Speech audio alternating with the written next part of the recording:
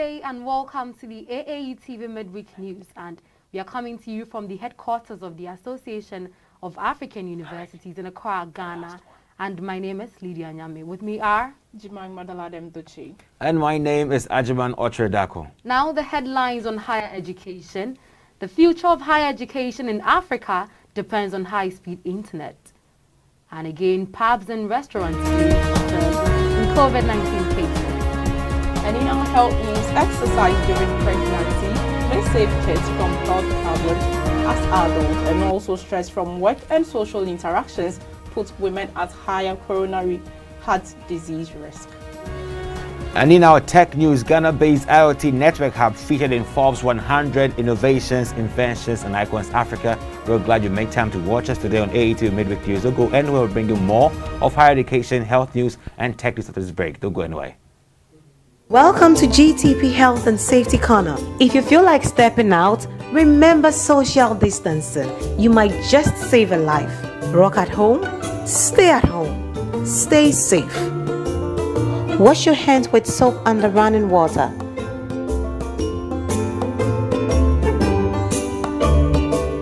Spaced out but still in touch. Check in on your loved ones and stay safe. GTP, timeless.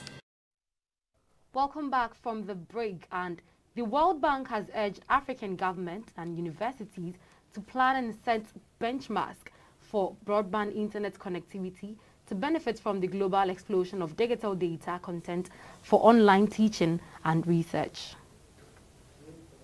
For broadband internet connectivity to benefit from the global explosion of digital data and content for online teaching and research.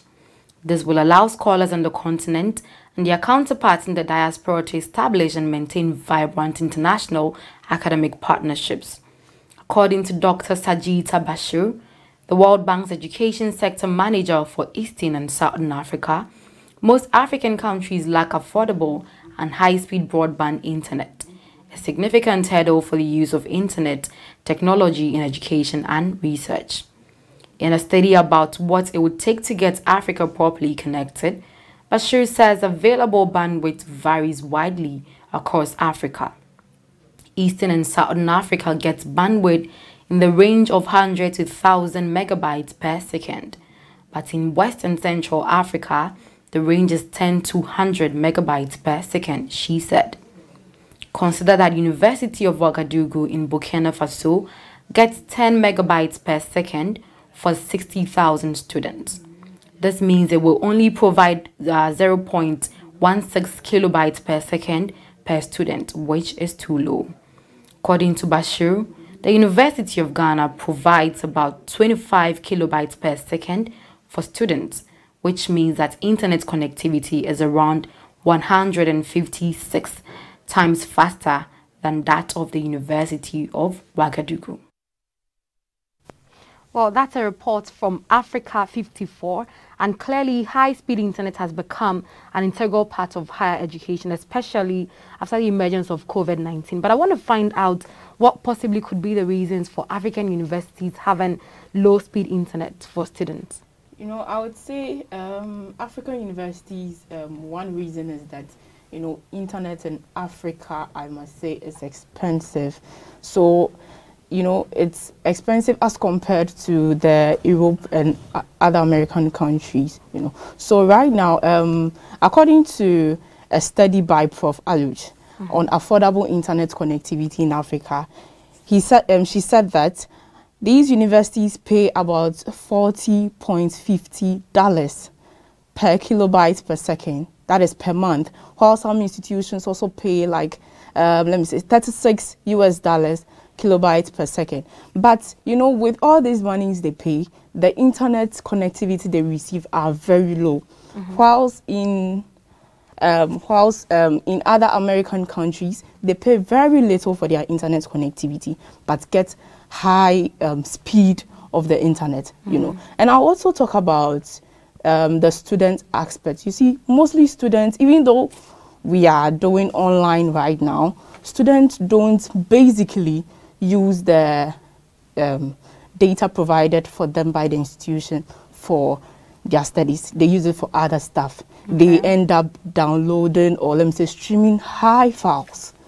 That is, in this way, it gives the institution a cost. So in order for the institution not to bear that cost, they eventually limit the bandwidth for the students to use. But if you listen to other reportages, you'd know that some institutions provide 25 kilobytes per second for students, which can't do exactly anything. So that's where the problem lies. Yes.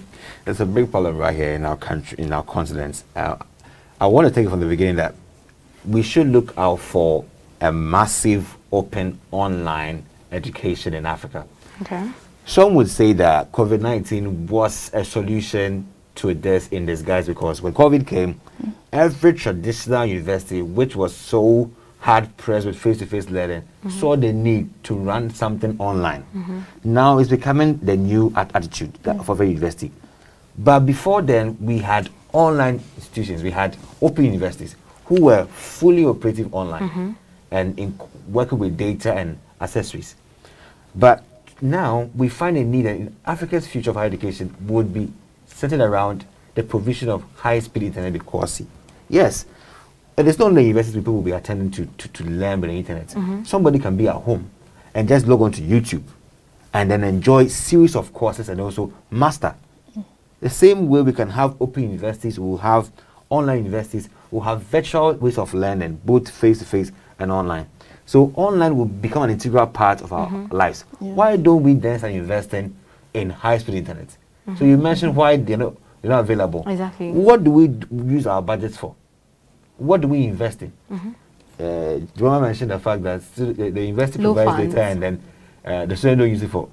We spend 10 to 100 megabytes per second. Cannot even download a movie. It will take you a week to finish that. So you're looking at East Africa spending 100 to 1,000 megabytes per second. We can do better than this. We have not made that intentional effort to invest into data nationwide. How much will it cost? I believe the President of Ghana promised the country to provide data connectivity all over the country. We are waiting for that to happen. But what we're saying is that the future of our country is driving technological, and you have to invest towards it. What policy have we done? We are still in terms of policy. We still have investors who are still relentless towards online learning because they want to go back to face-to-face, which will not happen. Yes, because online will save cost, online will bring access. There are so many advantages that online education has or wills over face-to-face. So, well, we should understand that the future is online, the future means data, high-speed internet, so we should invest into it with the telcos and governments, try and then strike a better deal so we can have data cheap for students to use to learn. That's the way to go. I was glad Jemima mentioned that some universities lack funds. And since this whole reportage was coming from the World Bank, because they were the ones urging African universities and then government to make sure that happens, I want to know if the World Bank is offering any form of support to ensure this happens. The World Bank has always supported countries all over Africa with initiatives. So if the World Bank is advising or is urging that we see the future and invest in high-speed internet, the World Bank knows what they're talking about. It means that African governments should prioritize. We have left education to be just face-to-face. We should look beyond that it goes beyond face-to-face, and that online learning has come to stay. So if there's any policy to that effect, it should be enacted. But we haven't heard anything. So the World Bank is giving us a wake-up call, just as the African Union Commission gave us a wake-up call. Just a wake-up call is not enough, because if indeed there are universities who are having financial difficulties, then yes, the wake-up call is in, but they can't actually implement it. Well, for them, they are just a policy institution for 8 ways. The World Bank can't force any country in Africa. That's why support. Exactly. You know, I would say that there is an initiative World Bank is working on, according to research. It's called the Digital Economy Initiative for Africa. And, you know, their ultimate goal is to achieve, their ultimate goal is to get an affordable high-speed broadband internet by the end of 2030. But then, I can't really tell how they are working towards that, but this is an initiative that has been there for some months now, and I'm sure with this initiative and with their ultimate goal, I think they should, you know, they are helping. This is an initiative that will help with the internet connectivity. Yeah. Okay. Like the UN is promoting the UN SDG goals. They can only advocate and do more education. But who needs to take this up? It's the government. The government. Yeah. So government of Ghana, government of any country in Africa should understand the future of higher education in Africa, not to be face-to-face. We've gone beyond that. It's online. So now policy-wise, investment-wise, we should look to that direction, which will help us. Okay, well, still on higher education, South Africa's University of Pretoria has recorded 115 positive cases of COVID-19 in the past 3 weeks, with pubs and restaurants in the vicinity in the Hatfield area of the university being viewed as prime suspects for the pockets of infections surging at the institution.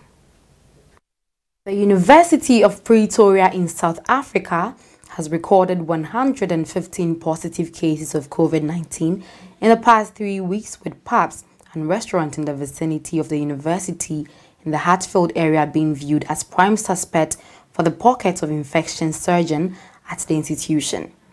University spokesperson Rikos Delport said the university was complying with the COVID-19 health protocols and following the regulations.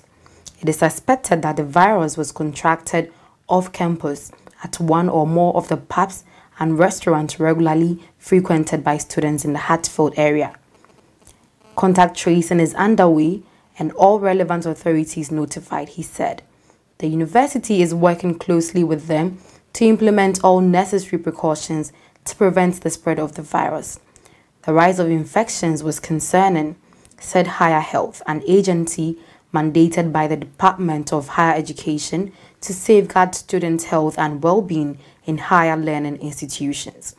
The outbreak across some of the institutions are extremely worrying and reminds us of the brutal second wave that just passed South Africa, said CEO of Higher Health. Well, COVID-19 cases surging in South Africa. But, you know, if indeed cases are being traced to pubs and restaurants, then what can be done to reduce the number of infections? Because clearly there are no restrictions on movement when it comes to universities. You see, I would say the government did wrong by not closing the pubs in the first place, because universities are not primary schools. You know, they have the freedom to go where they want to go and move freely according to their rights. So I think if the pubs were closed, and according to, you know, students, we are old enough to take decisions on our own. So as at now, if you are a student, you in this COVID-19 era, you still don't see the need to stay home or to stay in your own room and adhere to precautions, then seriously, I can't really tell what is going on. Because even though the government did not close pubs and the rest, you, the individual, you are old enough to decide, you know, that I'm not supposed to go to these places at this point in time with what is happening in Ghana. Let me say, in Africa. South Africa in particular has been on lockdown for so many months. I mean, like, it was just until recently that things started getting back to normal. Pubs, restaurants, and what have you were all closed. The question is, until when can they be closed? You know, the universities were opened, right? Yes, to go back to school. Exactly. Yes. But I remember that, for a reference to Dr. Fauci in the USA, mentioned that some of the places that COVID can be fast spread is these enclosed areas, the clubs, the pubs, the restaurants, because they are enclosed, they are conditioned. And when somebody, people speak louder at places. Everybody can talk at other places. So if you're on your desk, you're talking, I'm laughing, I'm shouting, perhaps I'm spitting out something, or I'm just bringing out something that will be in the air, which you can also inhale. Or Exactly. Sure. And that is where we can spread COVID-19, because it's an enclosed area. So every club or pub, restaurants, everywhere in the world was advised that you close it down. In Ghana, I believe that these places are still not allowed to operate. They are not allowed to operate. That is until the president comes to give his final. So they don't operate? I think so. You think so? In Ghana, they are opening illegally. But the last address he gave, he never mentioned that he has lifted a ban on these areas. Yeah. Of course, if you are going by the book, then yes. So if anybody is running by them, it's at their own cost. Because if they are caught, that's punishable by law. But for these places in a university owning a pub for students, it's not a pub, it's not a restaurant. I don't see why they should have that domain over the law. I don't know what the rules are in South Africa, what the Cyril mentioned, but a university that owns a pub is still under the law to be closed because it is a place we can spread COVID-19 fast. And I find it so surprising that these students were able to find that place operating, and now they've realized it. But I believe that in South Africa it was banned. But why should the school be operating in that way? But since they've seen that it's due to that, then measures to be taken that even the universities and restaurants should be closed. Okay, you know, this situation clearly affects the mental health of students, because I mean, the moment someone in a particular lecture hall gets infected, people get scared, and then their mental health is attacked. But I want to find out, to what extent do these students adhere to the measures in the first place? You know, in the first place, the universities should have been closed. If you can't control it, then you don't open at all. But if you find the need to open, then it means you are ready to control everything, so you prevent the consequences. Now, we find a slack in working with the protocols, because if they were, this wouldn't happen. So, to what extent these students would obey the protocols is an individual thing. Yeah, if you choose to wear your nose mask, that's okay for you. If you choose to go to a place that COVID can be fast spread, that's your own risk. But you know, I think the student would only adhere to the precaution in front of authorities. Oh, yeah, exactly. And then outside authorities, they are on their own. Yeah, so exactly. they choose to. Which is why I agree with Agyemang. In the first place, perhaps schools shouldn't have been open. Students shouldn't have been allowed to go in the first place. Because there's just nothing wrong with online. We have lectures perfectly on online. We conduct exams. So there was just no need for students to return to school, especially in a time like this. Well, it's relative. True. Moving on to our health news, exercise during pregnancy may let mothers reduce their children's chances of developing diabetes and other metabolic disease later in life, researchers suggest. A study in lab mice has found that maternal exercise during pregnancy prevented the transmission of metabolic disease from an obese parent, either mother or father, to the child. If the findings hold true in humans, it will have huge implications for helping pregnant women ensure their children live the healthiest lives possible, the researchers report in a new scientific paper. This means that one day soon, a woman's first trip to the hospital after conceiving might include a description for an exercise program from the doctor. The good news is that maternal exercise during pregnancy prevented a host of disease changes that affect the working of the offspring's genes. Maternal exercise, they determine, completely block the negative effects of their mother's or father's obesity in the offspring. The results, they say, provide the first evidence that maternal exercise during pregnancy can prevent the transmission of metabolic disease from parents to child. This is really interesting. But do you think pregnancy, let me say exercise and pregnancy should go hand in hand, looking at how both of them, you know, bring in some form of difficulty? Personally, I think yes, because exercise and pregnancy, I mean, exercise helps pregnant women in a lot of ways. I mean, let's talk about how it keeps pregnant women fit. It keeps them in shape, because there are some women that the moment they get pregnant, they just lose everything. But if you are pregnant and then you take exercise as something you do on a daily basis, you realize that yes, you are pregnant, but you're still in shape. And let's also talk about how it helps the lungs, your heart, and then other blood vessels. These are basically the main organs that holds your body. So if you're pregnant and then exercising would keep you that healthy, of course, then I think exercise goes hand in hand with pregnancy. So, you know, I would like to share my experience, you know, of a pregnant woman in Africa. Basically, you know, if you're pregnant in Africa, your family, well, now you become a queen at home. So we don't do anything. You don't wash. You don't do anything. In some African homes, your mom will have to come to you and serve you, feed you and everything. Food and everything. Then you relax. You just eat. Yours is eating. So you deliver. Yeah. And then you grow obese.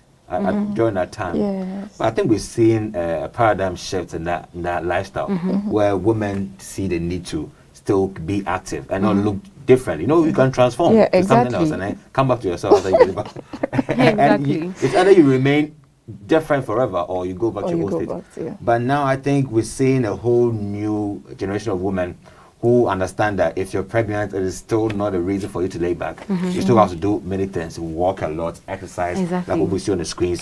So, we can now see that if you're a woman, then you must consider adding more value to yourself in terms of exercising and doing more movements, so you keep yourself in shape. It also helps. Exactly. You know, I would want to add that the exercise shouldn't be an intense one. Because of the pregnancy. It is advisable to just stick to just moderate exercises. But would you say pregnancy should be the only activity recommended for pregnant women? I'm saying, do you think exercising should be the only recommendation for pregnant women? Agyemang, I'll leave that to you. You know, I mean, everybody needs exercise. It's very important. But for this particular study, it helps the baby from so many problems. Exactly. You know, according to the video we saw, this lady is doing an exercise mainly about the pelvic area. Because at the point of labor, she would need to be doing a lot of pushing. And she would need to work it through the pelvic side. So imagine if you've not done any exercise, how flexible will it be? That's a good way. So kudos to her. Kudos to every woman out there who is doing this. And to any woman out there, that you should also try to do some exercise in your waist part to help you have a free, an easy way. An easy way. Okay, so moving on. Psychological stress typically resulting from difficulty coping with challenging environments may work to put women at higher risk of developing coronary heart disease, according to a study. Do you feel like you're on overload? In just a few days, we've got Thanksgiving. With that is the stress and the pressure of preparing the perfect meal for relatives who don't always get along with each other. Then after that, Black Friday, the race to get all the holiday shopping done, finding the perfect gift, wrapping it up, and then hope that it's going to be appreciated. Add into that the subject that never goes away. Where's the money to do it all? Well, you mix it all together, and it's the season of stress. Are you ready for breakfast, little hungry man? Work starts early for Jackie Lazarique. My first children come at 6:45. And ends late. The last one leaves between 5:30 and 5:45. It's very busy. And that isn't the end of her workday. After the children get picked up, I teach aerobics. It's become the new normal for Lazarique, who, like thousands of others, went through life-changing events during the past 6 years. My husband had a job change. And the most difficult blow. We lost our son at a very young age. He was 21, and that was very tough. Like many women, Jackie was served a huge helping of stress. I remember times when I would just go through the grocery store and I would look at people with a full cart of groceries. And I'm like, I'd be jealous. Psychologist Stephanie Lipman says Jackie is similar to many women who are on overload. Women do tend to shoulder more stress than men. However, women tend to cope with it in a different way than men do. Whereas men tend to have more of a fight and flight response. Women tend to have more of a nurturing personality. And so when they face stress, they do what we call tend or befriend. Dr. Lipman also points out that the financial stress Jackie experienced is one of the most common problems women deal with right now. How to cope? Lipman has 5 suggestions. First, are you healthy? Are you eating? Are you sleeping well? Getting exercise? Second, take time for yourself. Do what we would call a healthy escape, and that might mean a mini vacation. Next, identify your stress. Know where it's coming from. Even keep a journal to chronicle your stress. And learn to identify the patterns of what is stressing you out. Fourth, look at your relationships. It's very important to examine the quality of your relationships. Number 5, know when it's too much. Seeking medical help is important. It's helpful to get help from a professional to learn how to reframe your thoughts, reframe your emotions. Jackie found that putting her stress relievers to work every day helped as she and her husband put their lives back together. It's good. I have 2 wonderful grandchildren. My husband is working part-time. Things have settled down. One other stress buster, Jackie said she's tried to focus on the positive things that came out of the challenges that she and her family faced, such as continuing to embrace some of the cutbacks they made. That's right, they still stick to them today. Roxanne Stein. That was from WPTV Channel 5 News. Interesting right there. What do you think can reduce or eliminate the risk of coronary heart disease in women? Let me put it down. Well, I'll start by saying that the story identifies stress as a major contributing factor to coronary heart disease, which is a very, very stringent killer because, I mean, the more you depress yourself or the more you stress yourself up with so many things around you, you seize yourself the burden to let blood flow. Yes. You know, I want to bring it down. The psychological stress, physical stress, emotional stress. Now, these kinds of stress are very important. Now, the way we manage these kinds of stress has a tendency of putting a whole burden for ourselves. Whatever you think about in each day, either good or bad, contribute to your well-being in your whole self. If you have so much issues to think about in a day that you cannot even do, your mind thinking about things you can't achieve is one stress on its own. You being in a relationship and things not working out, each and every day there's a quarrel, there's a problem. You feel that's not working out. It's also a whole stress on its own. But you're not getting what you need from the other partner. And then physically, you're working, going to the market, cleaning, doing the grocery, doing the dishes, everything that's physically you can do. The body has its own capacity that you can do. If you do beyond it, you work it.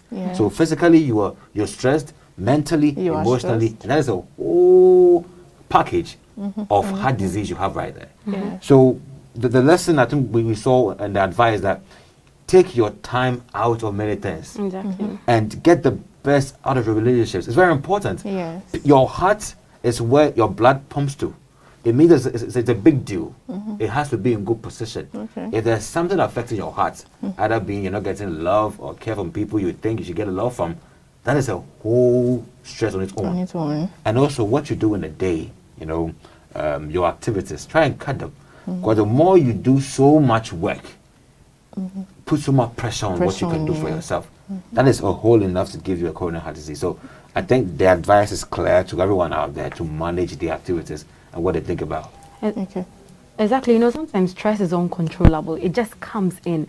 So once you're stressed, you just need to focus on what would ease you, what would calm you down. I mean, it's different with different people. For some people, listening to music alone does the magic. For some people, sleeping does the magic. For some people, taking a few days off work does the magic. So you just need to know yourself and then you do what helps you, because trust me, you wouldn't want to end up with a heart disease. You wouldn't want to end up with the heart disease. We'll go for a quick break, and when we come back, we'll give you more of science and technology news.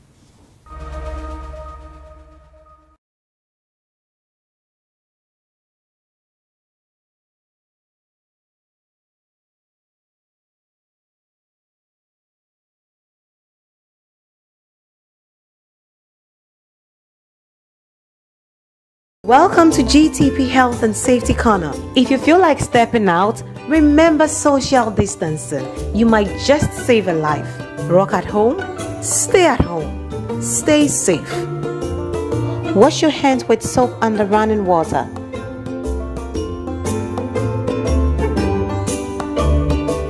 Spaced out but still in touch. Check in on your loved ones and stay safe. GTP, timeless.